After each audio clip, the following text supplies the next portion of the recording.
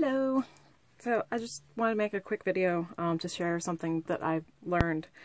So I got this piece of fur. Actually, it was a lot bigger, but this is just a piece of it. I got this fur from the thrift store, and it was a little, on this side is what it was like. It was kind of, I say it reminds me of a dead Muppet.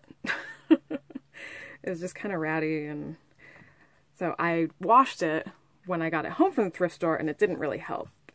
And I happened to see this thing on Pinterest that said if you get a pet brush, like a wire pet brush, and brush the fur, that'll help. And I think the thing I originally had like a spray conditioner as well, like a pet conditioner, but I just got the wire brush. I picked this up at the dollar store at Dollar Tree for just $1. So, and if you brush the fur,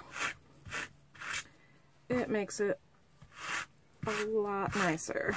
Because I've been wanting to use this nice blue fur and haven't been able to because it's looked kind of nasty.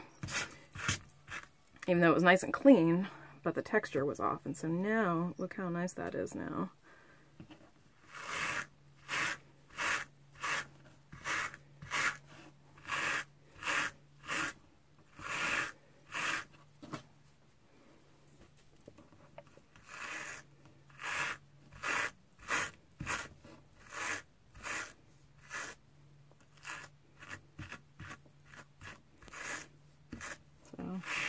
Ta-da! So, yeah, if you get some faux fur that has seen better days, or even if you make something with faux fur that's seen better days, just get one of these. Look how full of hair that is now.